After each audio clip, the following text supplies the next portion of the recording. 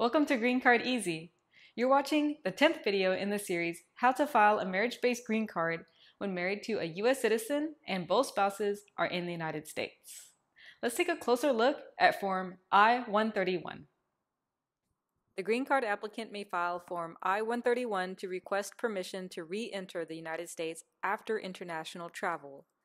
This form focuses on the green card applicant's information, such as application type, reason for travel, and travel plans.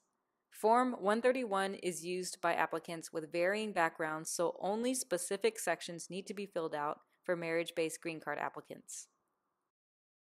Continue watching the rest of this series or visit greencardeasy.net for step-by-step instructions, frequently asked questions, and more.